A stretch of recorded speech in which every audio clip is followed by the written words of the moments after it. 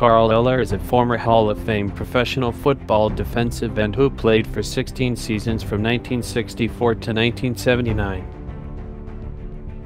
Eller was born on January 25, 1942 in Winston-Salem, North Carolina.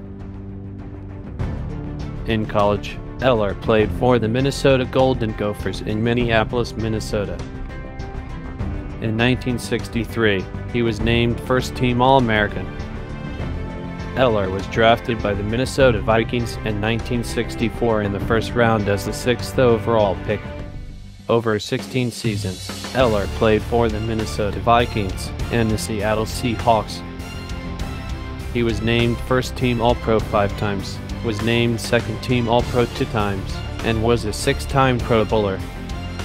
His first team was the Minnesota Vikings from 1964 to 1978. Here are some highlights from his 15 years with the Minnesota Vikings. In 1969, he won the NFL Championship.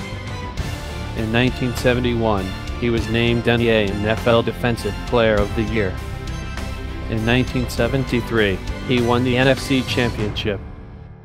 In 1974, he won the NFC Championship. In 1976, he won the NFC Championship. His second and last team was the Seattle Seahawks in 1979.